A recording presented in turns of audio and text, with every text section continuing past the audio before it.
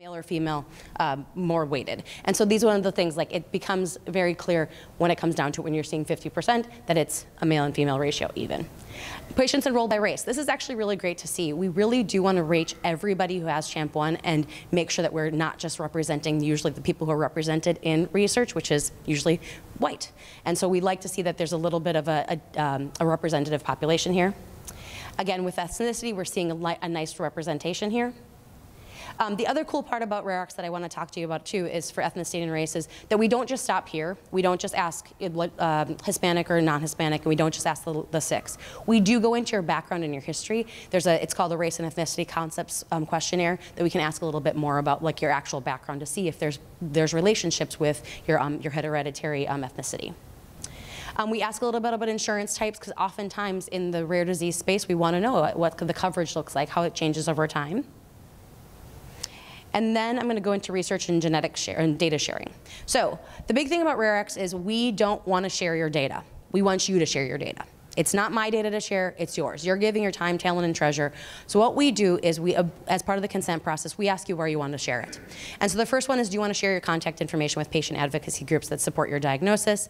And then may they contact me with information about my disorder or things that can support me. And so these are great things to know, the metrics of your population. Are they engaged? Are they wanting to be connected? That sort of thing. So it really helps us at RareX to say, okay, we're going to send that list to Jeff. These people want to be connected. They want to be supported. And the second one you're seeing is, I want to know when there's research being done in my disorder that I can be a part of. So when there's a clinical trial or when there's a new study going on at Mount Sinai, that I can email you and say, hey, there's this cool new study going on with Dr. Buxbaum. We're going to, here's how you get involved. The other thing is that oftentimes, like, you see lots of spaces about medical records. We hear a lot about the promise of medical records in this. Are you interested in having those being connected? Because we do have that coming on very shortly. And then other things that, like when there's a lot of research that's happening in the space, are you participating in those other research projects, and do you want those to be connected to data in RareX? Because the best thing is you list where you're participating, and we can say, hey, we've got all this data in RareX for this person. They want it to be connected. Here you go. Because you've said you want that to happen, and we can make it happen. Biological samples are really interesting in a lot of these populations. We want to know if you're interested in giving them, meaning how research ready are you guys, and then have you given them? So where are they located, and where are places, again, that we can send that phenotypic data with those biosamples?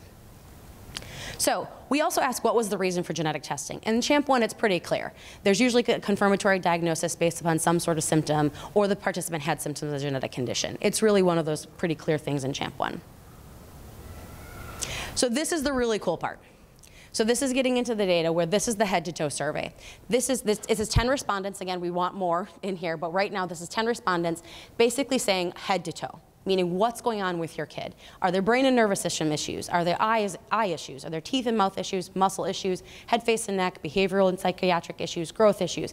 And you can kind of see this. And I'll send this around, and I actually can send you everybody a copy of this. But again, this data is being updated kind of constantly. This was pulled from, I think, a couple weeks ago. But this is kind of being updated constantly. But CHAMP is very rare, but it's not actually unique. That's the good part. There are lots of other symptoms that have similar symptoms, and I've spent most of my career working on those similar conditions. One of the magical things about this data collection, it offers researchers the ability to look across different diseases that are similar, and imagining a researcher or a drug company focused on the impact of low muscle tone only, or ear infections, or reflux, or constipation. If they were to query the data collection that we're doing, they'd find patients from 40 diseases that we're collecting data from, including yours, and they may be able to recruit it. They may be saying, yeah, we're gonna recruit all 40 of those disorders because they have the symptomology we're looking for. So it's one of those amazing things that we're really finding in this space where we're collecting information, and researchers are more interested on that symptomology versus necessarily saying, like, I'm looking for CHAMP1. But Lord knows I am trying to get CHAMP1 out there. If somebody's reached out to me and saying, I'm interested in eye issues, I was like, I have a great organization for you. And that is CHAMP1, and they have a lot of eye issues. What kind of eye issues are you interested in? And I can give them that data, because at the end of the day, sharing your story and sharing your data story is also my job.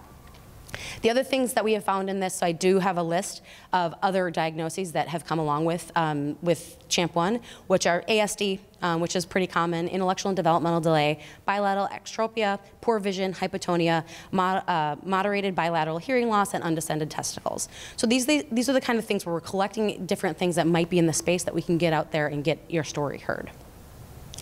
All right, so access to research data. This is one of the things that RareX is really proud of to do, meaning that when you say you want your data shared, we share it. We don't pass go, we don't collect $200.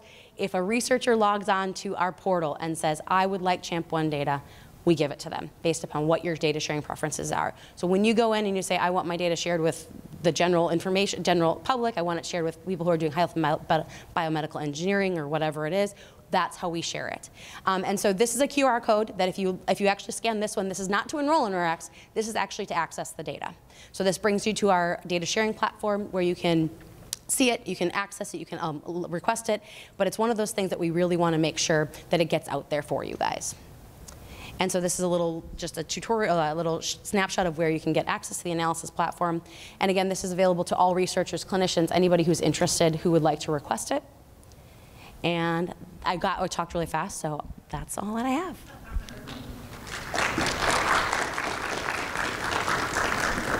Does anybody have any questions? Can you go back to the data access? Yeah, sure.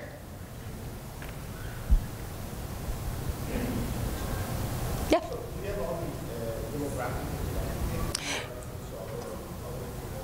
Yeah.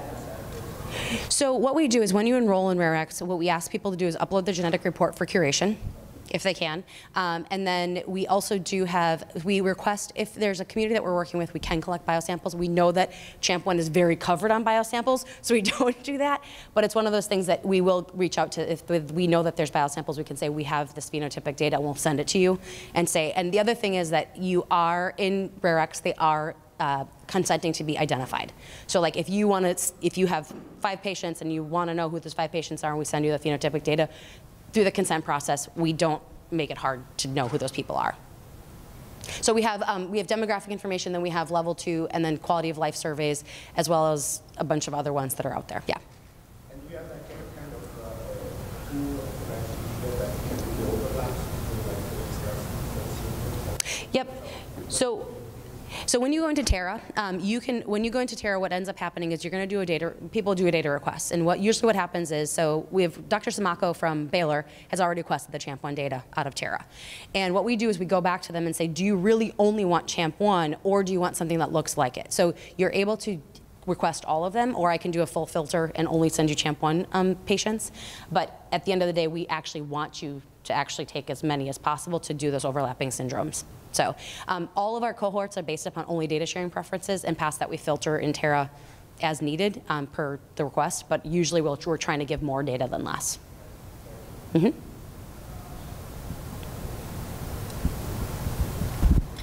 Anybody else have any more questions?